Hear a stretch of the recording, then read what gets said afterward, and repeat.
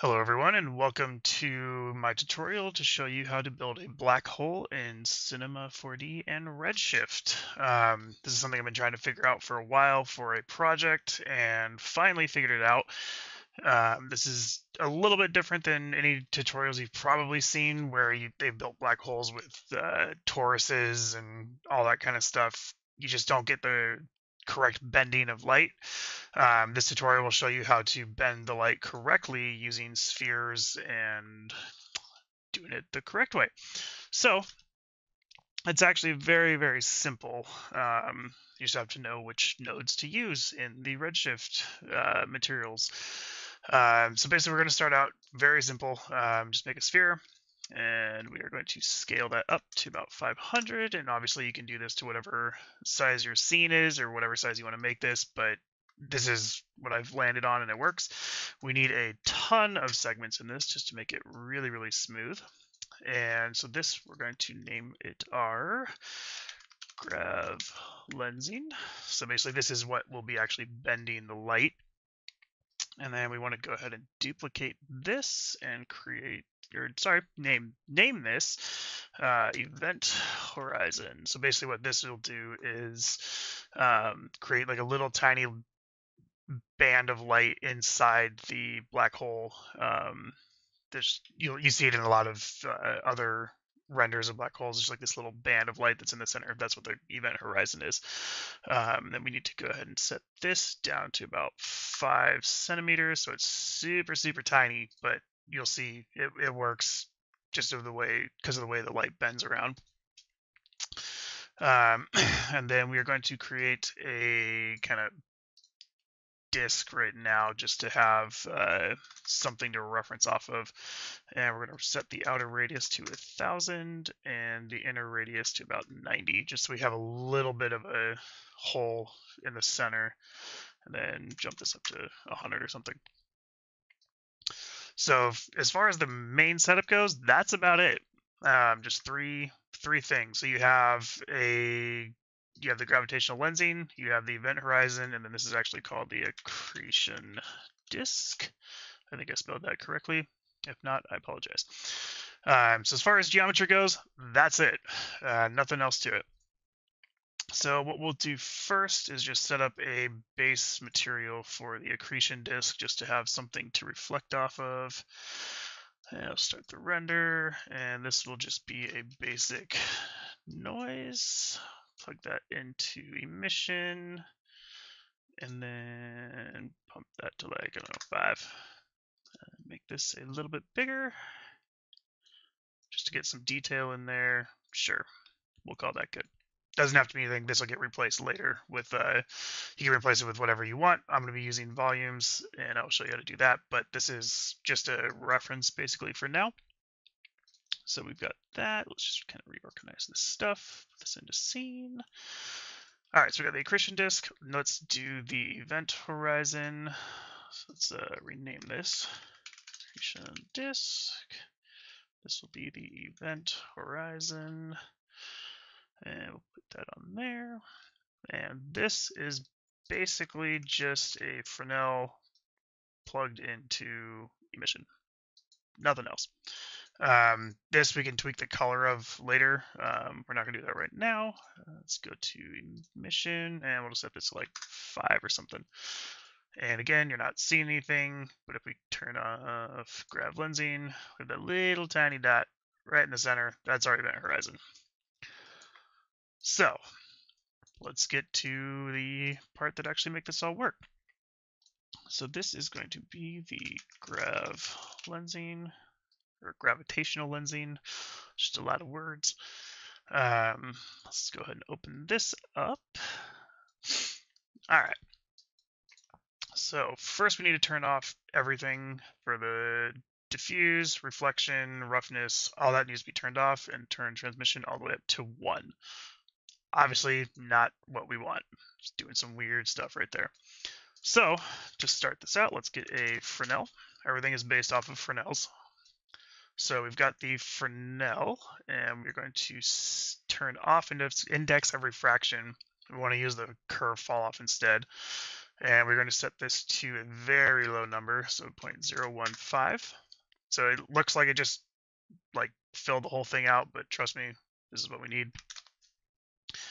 And then we need to add in a ramp. And we plug the Fresnel into the ramp and preview that. So we see nothing right now, no change. And we will set our points to linear, which they already are, good. And we just need to crank up the black slider all the way till we start seeing a hole in the center. And usually right around 95 is a good value. You can play with this depending on how you want your black hole to look, but 95 is where I landed on.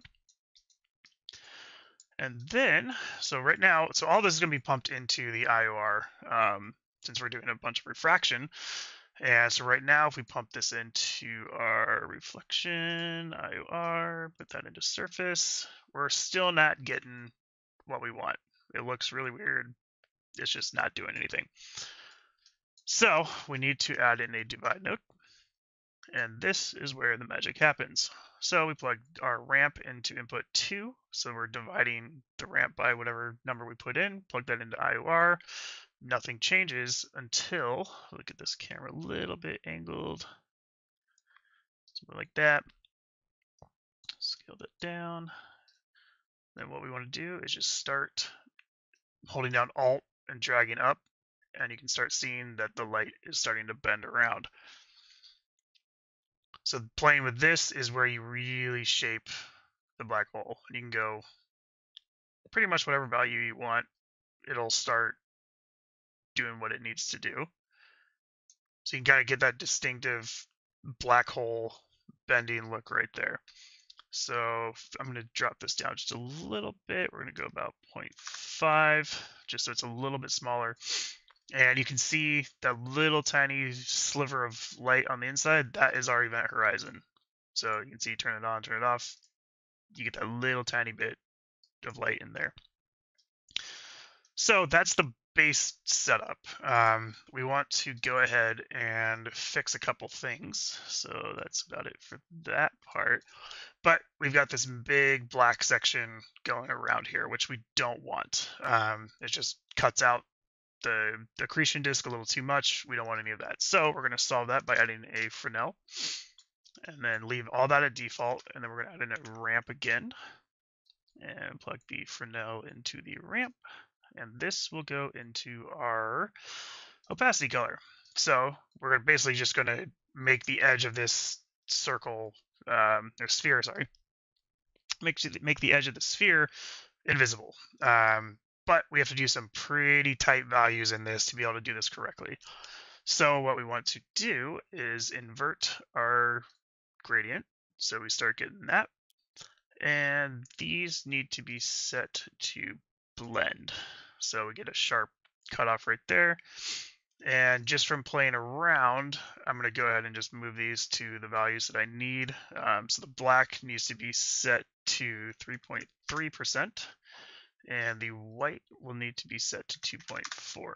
So that basically just cut out that center section and removed all that edge. So now we have proper bending with no weird artifacting or anything like that. You get a little bit down in these edges right here, but that'll basically blend itself in once you have whatever you're trying to put on the accretion disk. You really won't notice that at all. So yeah, so that's the very basic setup. It took me forever to figure this out, but once I did, I kind of blew my mind on how simple this was. And we're doing this all correctly with spheres instead of toruses. One thing we want to do too is go to our gravitational lensing and add in a RS object tag, and we're going to want to turn off any of these. We don't want to see itself or anything like that, so we'll turn off cast reflections, visible and reflections, and visible and refraction. So you can kind of see it kills off that top little bit because we don't want to see it in itself, basically. So yeah, so that's the very basic setup, and then you'll see when you rotate this, all the distortion properly bends around it. So what we can do now is go ahead and get some stars in the background. So I'm just going to use a dome light. We're going to use Grayscale Gorilla just because it's here. Throw in some stars. Give it a second. There we go. So you can see it's, hopefully you guys can see this. You can see it's starting to warps those stars around the outside of it. So as you're spinning around this, you get the quick warping of the stars and just gives it a really, really cool look. And then this also works. You can change angles and all that kind of stuff. So in the next part, we're going to go ahead and build out our accretion disk. Okay, so we have our black hole. Pretty basic setup right now. But we're going to push this a little bit further. And to do that, we're going to use some volumes. So what we want to do is go to our RedShift material object, and ours volume, and we're going to call this accretion disk emission. And just drop this into here. We can hide our old accretion disk for now. And so what we need to do is go ahead and create a new volume material and drop that onto our emission. And we'll rename this accretion disk emission. Go ahead and open that up. And in the emission channel, we want to go to, that's odd. Let me try that again. Not sure why that's not popping up. Materials, volume. There's nothing there. Interesting. Maybe I need to add in my volume before I do that. Let's see. Put that on there. Harvest volume. Hey, there it is. Perfect. Okay, so you got to make sure you have your VDB in your volume before you can do the material for it. So, accretion disk emission, we'll set that to density. Let that load if it wants to. Oh yeah, it's not going to do anything because we need to rescale this.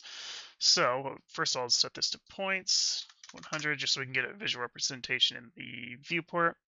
And go to coordinates, and we're just going to scale this way up. And this will be dependent on obviously what kind of VDB you're using or whichever one you made or whatnot. So turn off our bloom for now. So this looks like absolute trash. So what we want to do to fix that is we're going to use a color ramp and set this to a bluish color. Let's get something like that. And then what we want to do is go over to our advanced tab, and we're going to adjust the min and old max and new max settings to basically clamp some of these volumes just so it looks a lot better. And so what I want to do is take the old max and set this to about 10. So just doing that, you already see a lot more detail coming in there. And then you want to take the new max and drop it down. And this will all be dependent on your VDB that you're using, volume densities and whatnot. So we're going to drop this down to about 0.12, just to get some detail in there. So just by doing that, that looks pretty cool. And if we turn on our bloom, adjust the bloom, it's going to get a little bit more in there. We're starting to get a decent looking black hole. But we can push this a little bit further and get some more actual volumetrics in there. So before I do that, let me rename this to accretion disk emission. Perfect. And so to do that, we're just going to duplicate this. And just to get a little bit of variation, we'll rotate this like 90 degrees or so. And we're going to call this a blackout volume. That's just what I called it. It doesn't really black anything out. It just adds a little bit more detail by blocking some of this emission with more volume.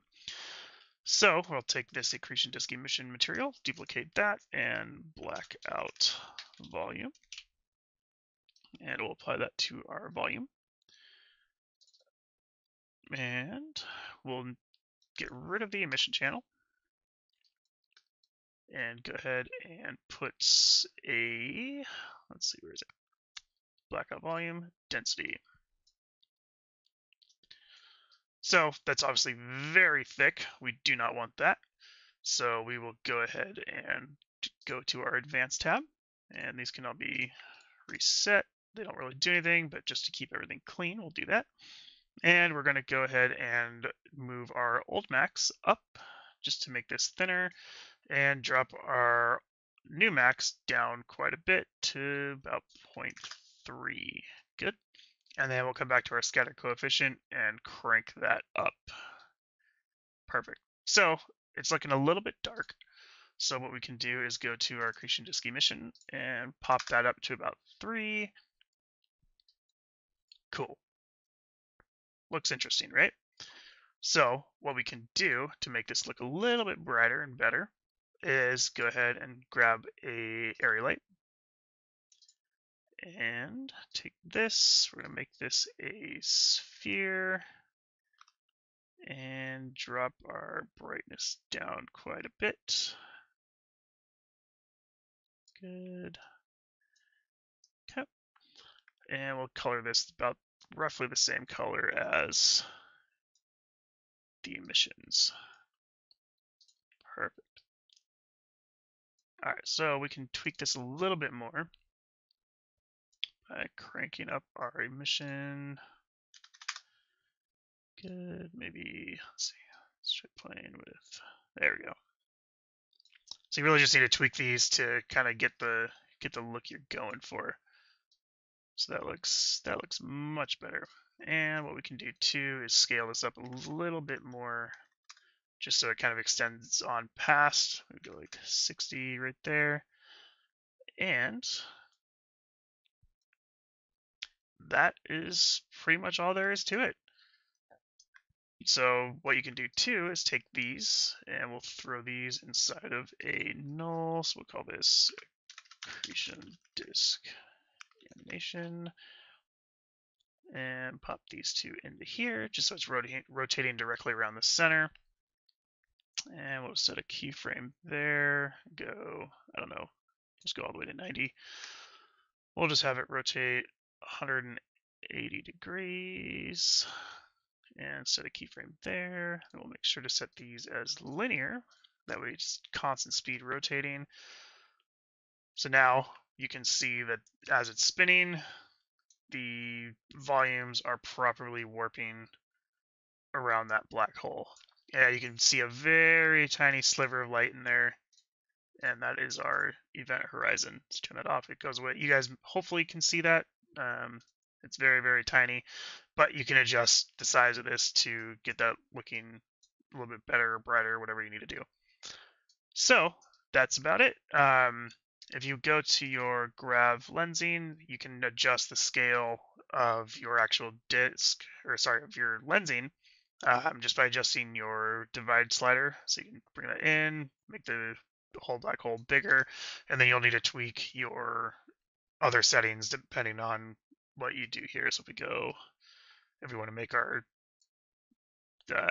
lens much bigger, we do that, and then go ahead and just take these and just kind of play around with different settings just to get different looks, change colors, do whatever, add extra things to here. You can add just debris, particles. You can do this literally with whatever you want, and it will properly bend around the black hole. So that's pretty much it.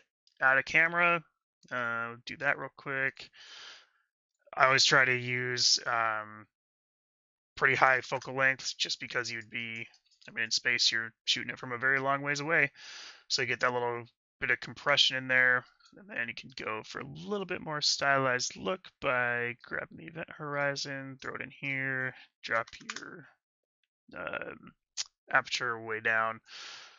I don't know, just play around with stuff, see what looks good. 0.1 gives it kind of like a, I don't know, miniature look to it or something. Who knows? Just do whatever, make it look cool. And yeah, if you guys like this tutorial, I'd love to see what you guys make with it. So if you post it or whatever, just tag me on Instagram or wherever you post this, and I'd love to check it out. Thanks for watching, and I will see